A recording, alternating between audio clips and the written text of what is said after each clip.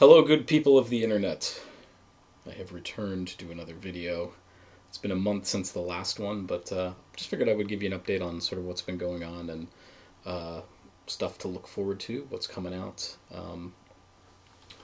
I wanted to start by saying, just pretty much right after I had filmed the last video, I had a hard drive crash. So I lost a whole bunch of stuff that I had, which is, you know, it is what it is. It's, you know, lesson learned. Learn to back up your stuff and all that good stuff. But what it has done is I've really started listening to a lot more of my CDs again. So, and I'll explain why. So, a lot of my music that I used a program called iSub. If you have an iPhone, you can basically stream your music, your library, to your phone. So the kind of the advantage of that is if you have a lot of physical media, you don't have to, you know, download it from iTunes or re-download it or whatever the case may be. You can stream it directly to your device, which is cool. So a lot of my music that I have, I just, you know, used from that hard drive and would stream to my phone. So that hard drive crashed. I lost a lot of my music. So I'm kind of in the process of sort of putting them all back onto a new hard drive. So which kind of brought me to some of these CDs that I've been listening to. So I want to start with this. So I discovered this. There's a record store in Pittsburgh that has changed hands and it has now closed. But it was sort of the place to go as far as if you wanted sort of you know, CDs. They had some vinyl, but really they were sort of focusing on a lot of the sort of the fringe labels, I guess you could say. So I would always go there and, you know, you'd get your Tropicalia and you'd get, you know, like the stuff that's all those genres that are basically created genres. At the time they were just pop music or music. But now they've since been labeled. But that was a place you could go to get stuff like that. So a few years back, so this came out in 2015, I picked up this. This is called Dust on the Nettles. It's a journey through the British underground folk scene. It's on the Grapefruit label, which is sort of an imprint of Cherry Red. And you can kind of see some of the tracks that are on there. We've got the Incredible String Band. There's some Pentacle. So just really cool stuff that Bill Fay, you know, there's kind of that weird sort of Clive Palmer is on here. Just so it's sort of that kind of that Nick Drake sort of folk scene that was the, you know, they were folk singers, they were British folk singers, but they were sort of maybe a little weird. And I think that if we start and we talk about Pentangle, I think that really they had no peers. I mean, there was nobody that came close to what they did. And even if you say Fairport Convention, I think Fairport Convention was more so, they took a look at sort of the Jefferson Airplane, you know, that sort of that folk rock model. But this is really cool. So this comp is, you know, I picked that up when it came out. Let me put these down here for a second. But you know, it's a really cool kind of packaging. So it's just like a clamshell box, 3 CDs, bing bang boom, and then it just is like this huge book of, you know, liner notes, and there's great stuff in here. You know, it just, you know, Fresh Maggots are in there. All on the First Day. So a lot of this the kind of weirdo folk music. In being in the United States, this is stuff that is just, these are like record collectors. This is like a compilation for record collectors, right? So there's a lot of albums that are just beyond out of my price range to even get. So again, on the CD, through the CD model of that, it's I get the good songs, and a lot of those albums, they weren't popular because they were not that good, but, you know, these usually collect some of the best tracks on here. So this one has, what, 63 tunes? Very cool. And these retail for probably anywhere from like $20 to $25. You might be able to find them like as low as 16. But yeah, so I had that one for a while, and, you know, I'm just kind of taking a look at some music, and I was like, oh yeah, that was such a great comp. I wonder if they, well, actually on the back of it, they had, hey, here's some of the other stuff that we've released. So I started looking into that, and I discovered this set, which is I'm a Freak Baby. So this is a journey through the British heavy psych and hard rock underground, 1968 to 1972. So I've always kind of thought, like, my musical sort of time frames, by 72, music really kind of takes a different turn. And if you really like psychedelic music, at that point it was sort of becoming passe, and nobody really was, like, it was either you became progressive rock, or you sort of went into that arena rock, or, you just sort of disappeared into obscurity. This is another one that's, it's not as many tracks, just because a lot of these are like long, like 6-minute kind of stuff. But I guess the best way to describe this is, like, if you think about bands like Black Sabbath, right? These are the bands that were on the same bill in, like, opening support for Black Sabbath. Not necessarily, they really didn't have a vision. So a lot of these bands, maybe 2 or 3 years earlier, were sort of playing like the British boogie blues or whatever, and they were trying to look for what the next step would be. So they became sort of these weird, underground bands. So this particular set, so there's 2 of these, and I'll show you the second one in a moment here. The I'm a Freak Baby. This one has so the Deviants are on here, Groundhogs with Cherry Red, which was probably their best tune. The Pink Fairies, Wicked Lady, which is another band that sort of, they're very popular now because of sort of that, reissues that have come out for the band. Deep Purple is on here. The Yardbirds are on here, and also Fleetwood Mac. So it's the green Manalishi with the 2-pronged crown, so that kind of gives you an idea of sort of, so like when Fleetwood Mac, this would have been about 1968 or 1969 when Then Play On came out. Like, they really were kind of directionless. They really didn't know what they were doing, as far as they weren't really playing blues anymore. They were writing their own songs. So this compilation really sort of takes a look at that era, which I think is totally cool. It's again, this is sort of the packaging is exactly the same. 3 discs and just a booklet with just a huge amount. Like, I mean, that's some tiny print. You need glasses to read that.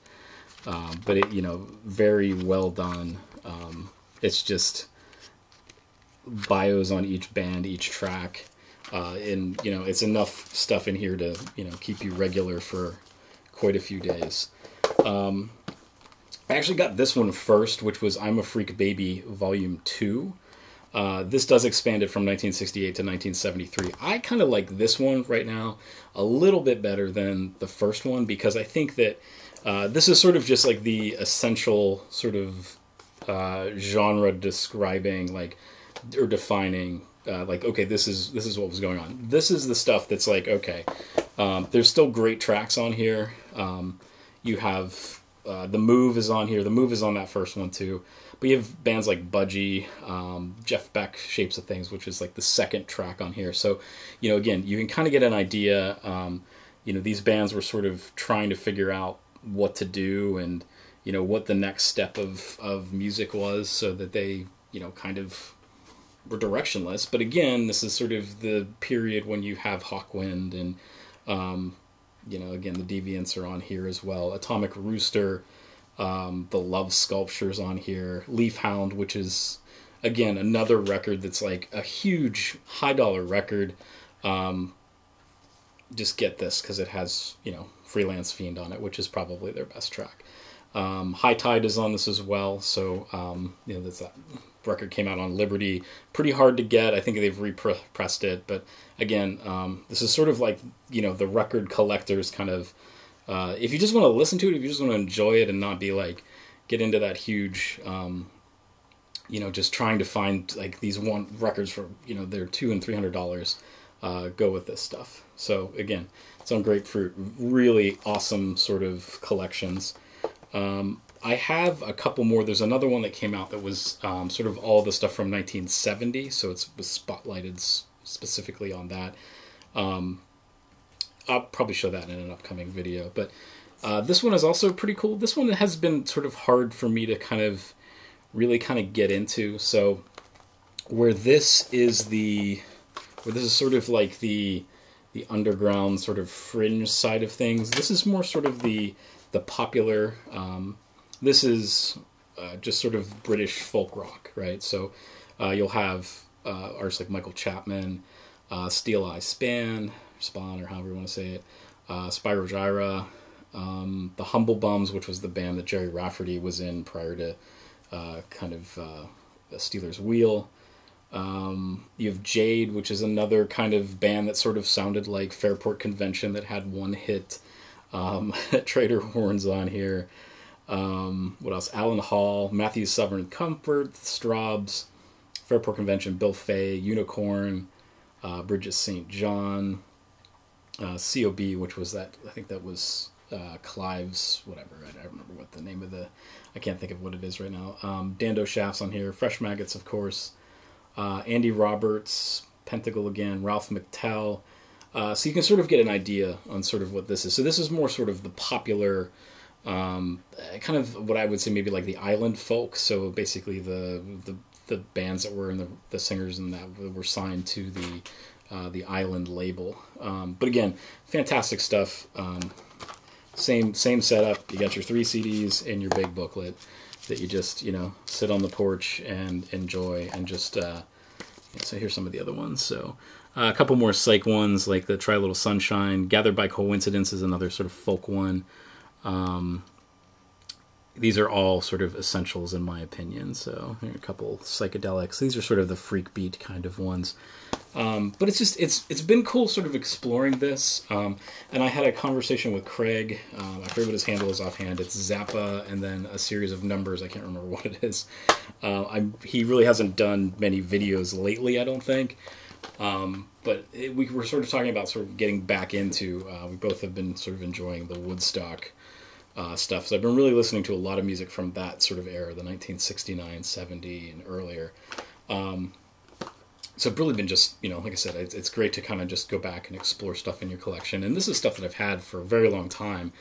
And I just didn't show it, you know what I mean? Like, it's sometimes that vinyl finds, hey, here's this. But I wanted to kind of give you an idea on what's out there.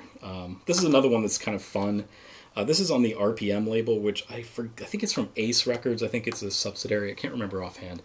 But this is called All the Young Droogs. So 60 juvenile delinquent wrecks. And the best way to describe this is, and again, this is another genre that has sort of been created since this stuff came out, but they call it junk store or junk shop glam, which is, these are, when David Bowie was sort of popular with, the Ziggy Stardust thing, all these bands that sort of jumped on and kind of like Mott the Hoople and Bilbo Baggins, which I think was sort of, they did a cover of like the Bay City Rollers. So it's that very strange period in music for probably 1973 to 74 or 5. But it's awesome just to sort of check these compilations out, and these are records that like I would not have access to. So we can talk about how the Endless Trip, one of the reasons why I love that book is I could look through it and I could just go to the record store and I could pick these records up. A lot of the stuff that's in Galactic Ramble, it's a great book, but at the same time I just don't have access to that stuff. So you can download, we have access to so much stuff through blogs and things like that, but you can't get the that going into a record store and buying that, it doesn't happen. And it's buying stuff through Discogs and whatever, sure, you can do that, but just lovely booklet here again, and this is cool because that's actually the way that the Clockwork Orange in the movie, they sort of did that. So there's sort of the styling of this is a lot similar to the Grapefruit stuff. So, but again, I've been enjoying this stuff so much, and I thought this was weird, and I will show this. Is that not Jack Black? It's like, I swear that's Jack Black. It has to be him. Must have jumped in the time machine and played in a glam band. So, all right, that's that. That's all I have for you. So enjoy. If you're in the States, I hope you're enjoying a nice Labor Day weekend and listening to lots of great tunes. And these are just some fun stuff to pick up. I'll show you these too. These are also, if you're kind of into this stuff, like if you like the freak beat and the sort of the early Nuggets kind of stuff, the Rubber compilations. These are also really very cool.